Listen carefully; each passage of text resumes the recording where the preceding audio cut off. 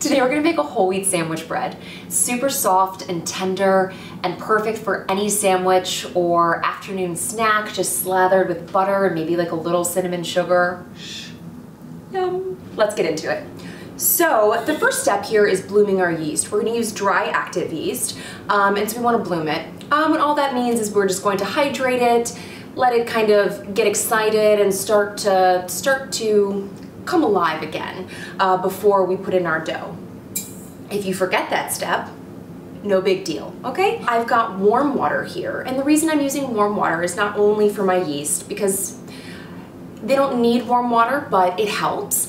But I'm also using warm water because my apartment is cold, and I wanna make sure that my dough rises at a nice even speed and not takes all day, because we don't have all day. So I'm gonna pour this in. I'm just gonna go ahead and put all of it because it doesn't really matter. And then I'm just gonna give it a whisk. We're just breaking up any clumps. We're not, you're not trying to do anything in particular. You're just breaking up clumps. And that's it. Now we're gonna let that sit until the yeast is hydrated and it starts to bubble. We're gonna wait 10 minutes. Okay, so our yeast are all happy in there. See if you can see that. They've started to bubble. You can see kind of foaming on the surface. And now we're ready to add all the rest of our other ingredients. Super easy dough because everything goes in at one time. So I've got AP flour here. If you only have bread flour, you can use that. This is whole wheat flour. In it goes. And this is milk powder. Milk powder kind of adds that nice richness that you get from milk or dairy without actually adding any more liquid. So because milk and water don't totally do the same thing. In it goes. And then this is salt. Kosher salt makes a difference. And then this is, if you recall from puff pastry, this is a beurre en pommade. And so basically it's just really soft, pliable butter, and I've done that in a little packet of plastic wrap so as to easily kind of transfer it into my dough. And then I'm just gonna kind of pick it off. And in it goes, boop, nicely softened, perfectly temped butter. And this is a little bit of heavy cream just to kind of round out a little bit more fat and that like kind of dairy enrichment, if you will. I'm gonna mix it and incorporate it with a paddle attachment because I feel in these stand mixers, the home version, it really kind of gets the dough more evenly mixed. So I'm just gonna turn that on low and I'm gonna let that do its thing. I am gonna wait until all of the flour is hydrated and then I will switch to the hook attachment. All right. So everything is mixed in here. I don't see any dry bits. So I'm just going to kind of get that off of my paddle. We're just gonna mix it on medium until kind of a smooth dough forms.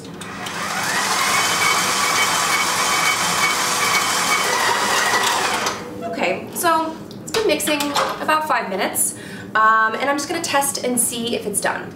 So you can see visually on the outside that it is a little bit smoother. It's not as coarse. It has obviously come together. And I'm just going to do what's called the window pane test. I'm gonna gradually work my way out in a square, just trying to see if it will pull smooth. So obviously you can see it's allowing me to pull a window. And there's some strands, like you can see, it's not completely smooth like you would want with a brioche dough or something because this is not a highly enriched dough. It's just partially enriched.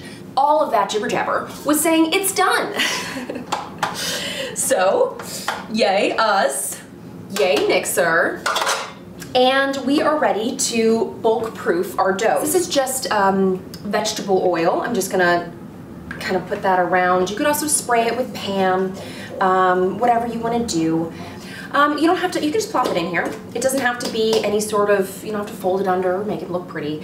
Nobody cares. I'm just gonna go ahead and flip my dough over, kind of oil that side, and then flip it back. And then we're gonna plastic wrap this, and we're gonna proof it. Well, wherever is the warm spot in your place. I actually have the proof setting going on my oven because my apartment, as aforementioned, is very cold. So I'm gonna pop this covered in my oven, which is set at 85 degrees, and just let it kind of gently proof. We're gonna check her in about an hour, see what she's doing.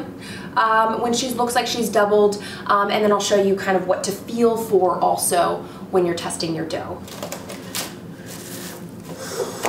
So now she's plastic wrapped, and in she goes. So our dough is beautiful and doubled and happy and proofed.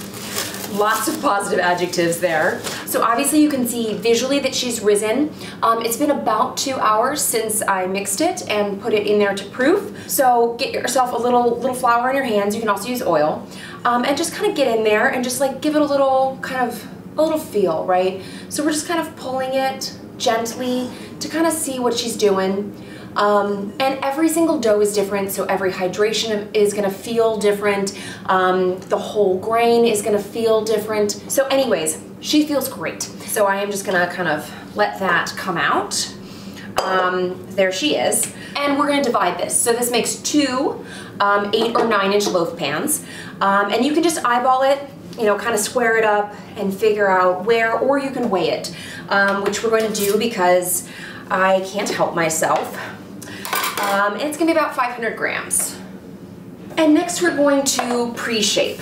So we're gonna pre-shape into a round. And all that means is we're just going to kind of pull all the sides in, right? This dough is not terribly sticky, which is another reason I don't wanna have a bunch of extra bench flour because then it's just not gonna shape. And then you're gonna flip it over and then you're gonna pull it, okay? So I'm pulling the dough underneath itself to tighten it into a ball, okay? So this is called a boule. It sits up, it's proud, it's happy to be here. We're happy to have it. But you can also see that the top is smooth. If it does start to crack, then you know that you've tightened it too much and you should let it relax. All right, cover it up. And we're gonna let it sit here and bench rest for 15 minutes. Bench rest is just a fancy term for chilling on your bench. So our bench rest for our little guys is almost done. So we are going to prepare our pans. And all that we're going to do with that is we're going to spray it with cookie spray. You could use butter, you can use oil, whatever you have, that's what you should use. But this is just, quite frankly, the easiest. Just give it a good spray. Our dough has finished bench resting, and the whole point of that is just to let it relax, the gluten relax a little bit so that we can get it to its final shape. We are gonna do what's called a batard, or a log shape, to get it into this pan here.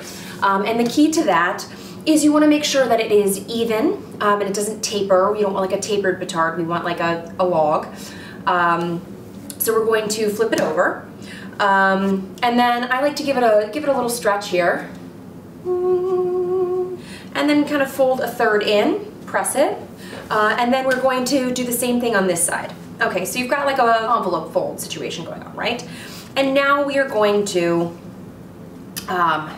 do what's called a thumb fold. So I like to grab it, kind of like a cat with the scruff of the neck, and then you flip it over third of the way in, okay? And give it a nice press with your fingers. And then we're gonna do a thumb fold. So I'm gonna roll with my thumb like this. I'll try and do it so that you can see it. And then I will seal it with the heel of my hand, okay? So I am rolling it in to itself and I am sealing. And we do wanna make sure we are evenly folding it, right, okay? This dough is not very sticky, so it does not actually love this situation. But here it is. All right, so it sits tall up on itself, and it has a nice shape, and the bottom is sealed. If you find that the bottom is not sealing, then you can just give it an extra little pinch there. Whoop. And then we will place it in our pan. You see how that fits so nicely in there? Look at that. And then I am gonna cover these with plastic wrap, and then I'm gonna pop them back in my proof box, or my warm spot, and I'm going to let them completely rise, and they're going to kind of, you know, they're gonna dome above. I'm gonna check in an hour. You will do. So, I have about 10 minutes ago, I took these out of my proof box / oven, and I turned up my oven to 350 degrees while these continued to proof on the counter. My room is pretty cold, so if your room's not that cold, if it's warm, you'd want to start preheating your oven earlier. But right around the time when it starts to kind of crust the top of the mold, that's a good time to start preheating your oven. So I'm just going to gently take off my plastic wrap so I don't deflate my bread, because it is, you know, very light and fluffy. These are gonna be good, guys. All right, so I'm actually going to place them on a baking sheet just to make it easier to take them in and out of the oven. And we're ready to bake. So I'm gonna pop these in. You could egg wash them if you want like a glossy top, but like no nonsense up in here today. I'm just gonna pop them in.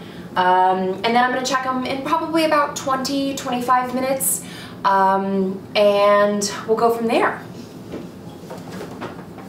My place smells amazing right now, and I'm so excited. So it's been, I set my first timer for 20 minutes and rotated it to make sure that it got nice and golden brown all the way around. And my timer for an additional 10 is just about to go off. Yes. Okay. So I'm just going to go ahead and pop, this is an instant read thermometer. I'm going to pop it in the side to try and hit the center. Because you want, this is a slightly enriched bread, so you want it to hit about 185 degrees Fahrenheit. And it is well above that, so it's fine. So it's fully baked. It's nice and golden brown. It's about shy of 30 minutes, so this is perfect.